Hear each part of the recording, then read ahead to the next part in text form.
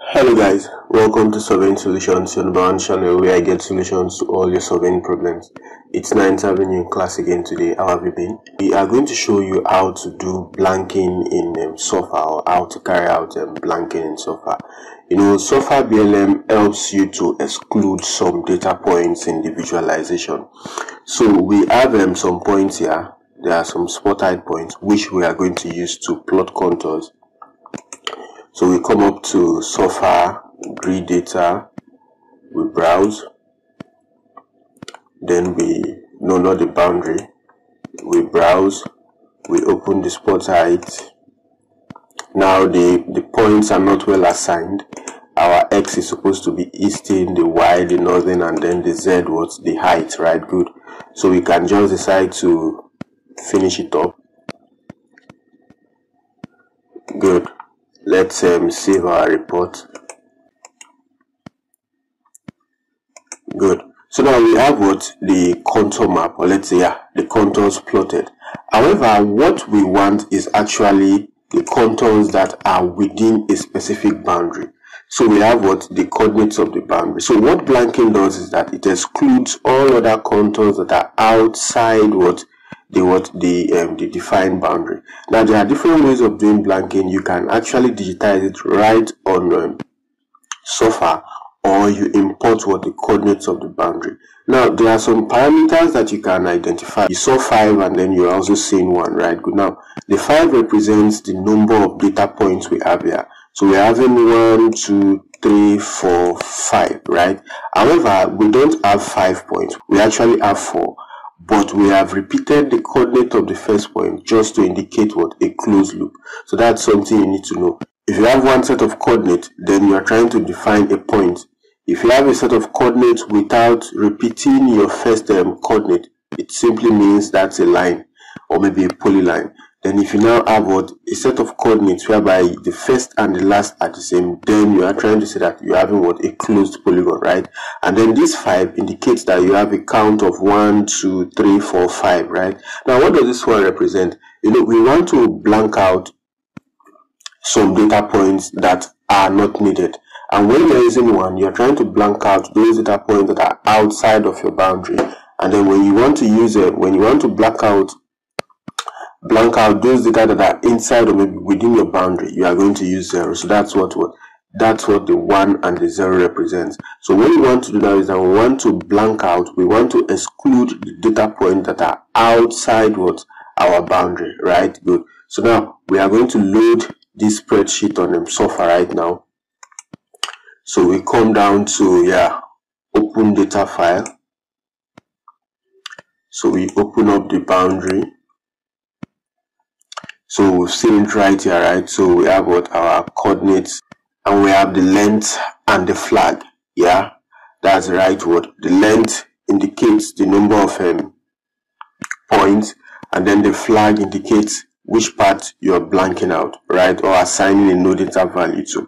So what we are now going to do is that we are going to save this as a BLM file. So we go to File, we go to Save As, and then under the drop down we select BLM Golden SOFA, right? So we click on that, we still call it boundary, we save.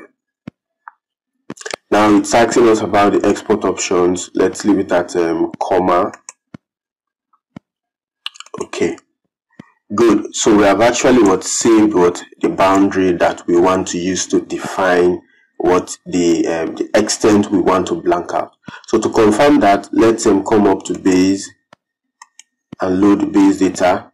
You can see boundary, open. You now see that. Okay, let's come to properties. Let's take out some of these information that we don't need. Good. You can see now that we have our polygon inside the contour, showing that yes, this is the area we want to define, or this is the area where the topographic survey was carried out, right? Now the next thing is for us to carry out the blanking or assigning the no data value.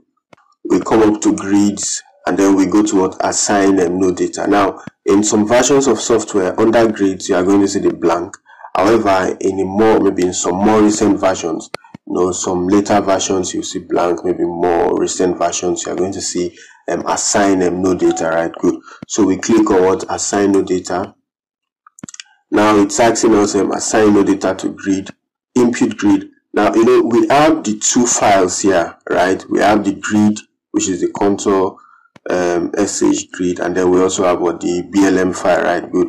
So if they are not here, we can rightly browse them, but since they are here, we can just use the drop down to locate where they are, right? Good. So if they are not here, let's just use the grid here.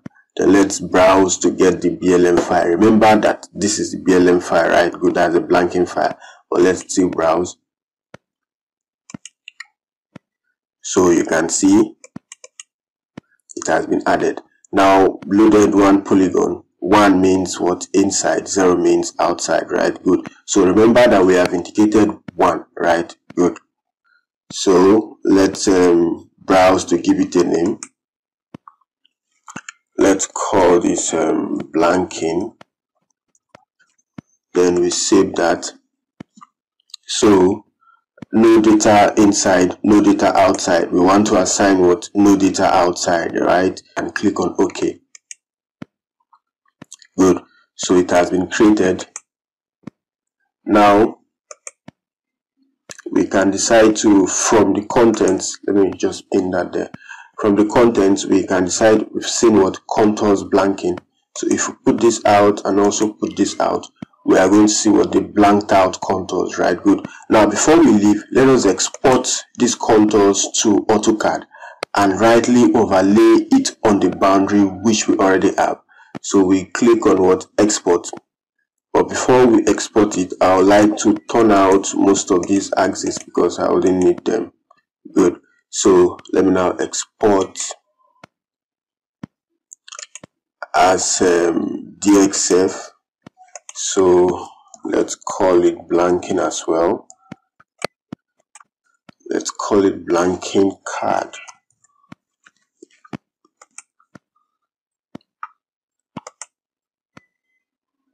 Good. So we have successfully exported it. We are going to access the boundary and the blanked contour on AutoCAD now. Good. So you can see what? The blanked out contours here, right? Good. Then let's see. Good. We have it on Notepad as well. So I've repeated the coordinate of the first point, copied, right? Copy. Then come up to AutoCAD, choose polyline, and then paste it there.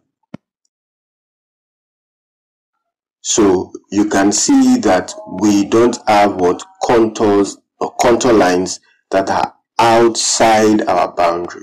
You would actually appreciate this when you're carrying out a project and you have what? A defined boundary, and you don't want your contours to extrude outside of your boundary, so that you don't start trimming them out manually, right? Good. So thanks for coming to class. We hope we have shown you how to load data on Surfer for contours, load your boundary data, save it as a BLM file. Now assign the no data value to actually get what? Your blanked let's say to get your blanked out contours that have excluded some data points that you don't need, and actually showing you the data points you need. Export the contours as maybe DXF file. During the export window you can see other formats, but since we want to work on AutoCAD, we export it as DXF format. We have now imported the excluded, or let's say the blanked out contours on AutoCAD, and we have also plotted our boundary to see how well the overlay, right? Good. So thanks for coming to class. We hope we have provided solution to this particular solving problem. We are going to see you on the next one. Ensure you keep staying safe. You can also check out Surfer's website for better documentation of how this blanking works. Have a very good time. Bye.